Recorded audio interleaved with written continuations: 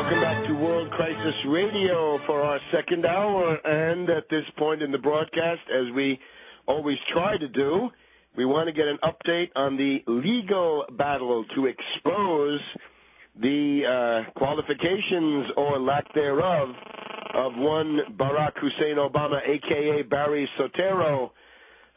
Where was he born? How old is he? Another interesting question.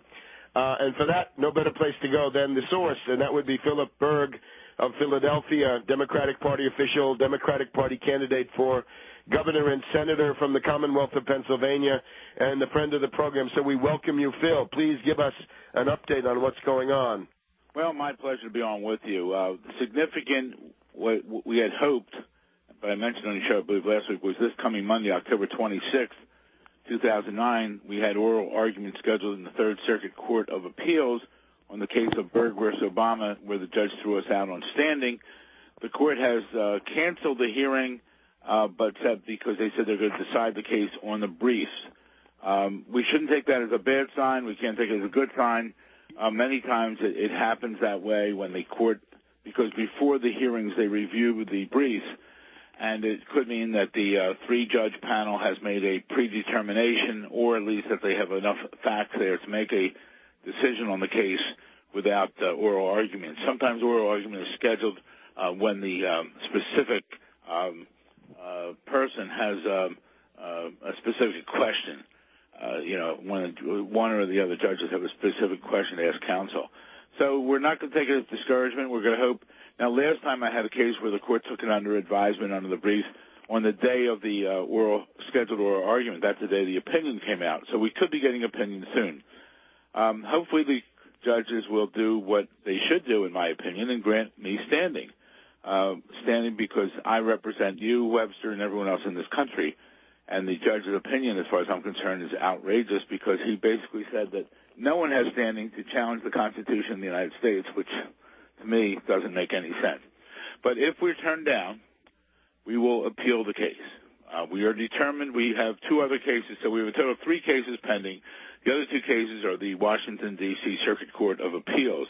Now, significant, just the other day, the judge dismissed the case of the attorney in New Jersey who had a federal case pending, and he dismissed that on standing. So we'll have to see where we are. Right now there's a couple cases pending out in California, or one case with 2 attorneys. And then we have our 3 cases, which is in the Third Circuit Court of Appeals in Philadelphia and the 2 in the D.C. Court of Appeals. So we feel, we are the most focused. We have the most cases there, and we're determined. And what we're trying to do, and I'm spreading my wings a little here, is to raise the public awareness. Ladies and gentlemen, if you haven't done it, after the show is over, please go to your computer. Bring up my website, obamacrimes.com, obamacrimes.com, obamacrimes.com, and make sure you spread it to everyone you know, everyone in your address book or people that you don't.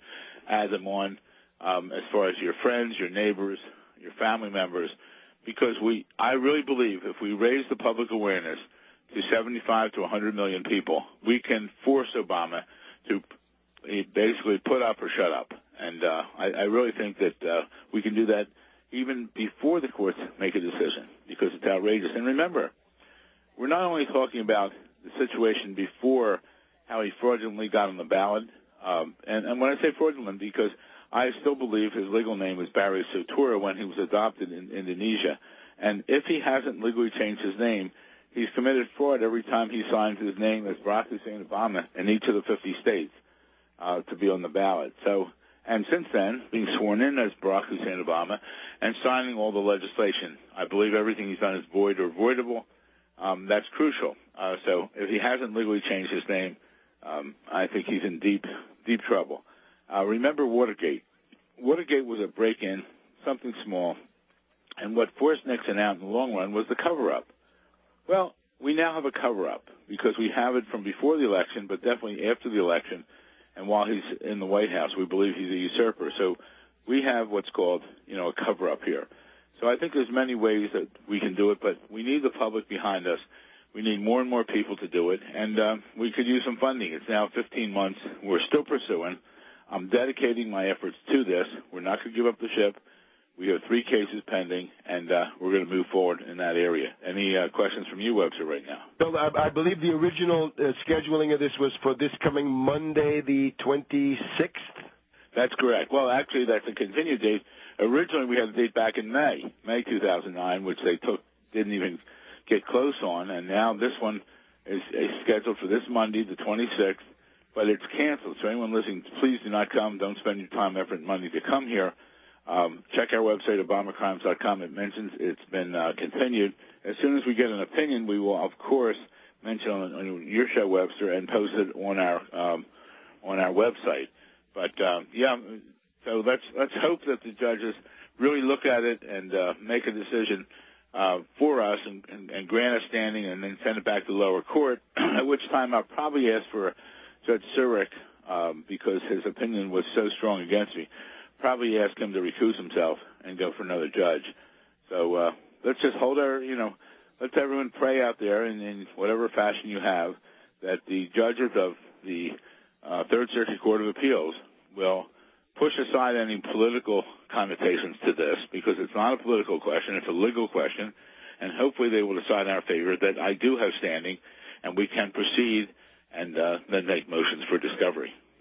Now, Bill, we have this question raised by Senator Lamar Alexander of Tennessee on the Senate floor about an Obama's enemies list. And you once mentioned reports, I think, coming through a Canadian website about a whole department, a bureau of the White House, which is dedicated solely to the question of the birth certificate and fighting the birth certificate and legal strategies and public relations. Do you have any more insight into that?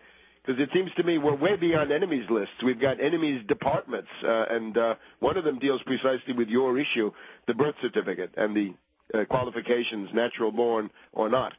No, I don't have any further information on there. I looked at the enemies list. I'm not sure it was published. I think it was, but gee, I think I'm going to be insulted if I'm not on there. Well, I didn't make the cut either, so that makes 2 of us. It was published. There's a version of it in The Globe, which is the supermarket tabloid that has paid a lot of attention to Larry Sinclair and to the birth certificate issue also. I'm not sure that that's the real enemies list. It's not clear where they got it.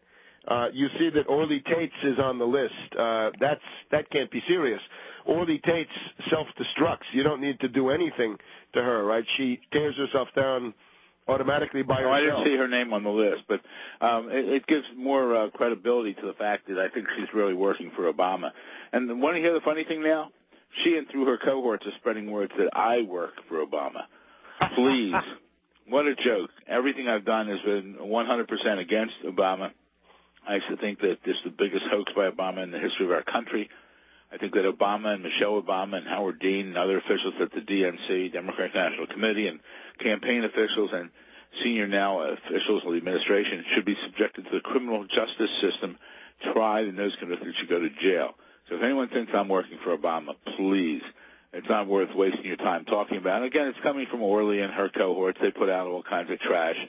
But in the long run, we see that I am there with 3 cases in federal court producing the most legitimate efforts against Obama, while Orly has been fined $20,000, and she refuses to pay it. So I can't wait to see what happens there, because I think she has handled herself very unprofessionally. And I appreciate being on your show, and everyone go to obamacrimes.com. We'll see you next week, Phil. Keep on keeping on, and obviously give Phil a contribution, obamacrimes.com, and we'll be back in a minute. Thank you.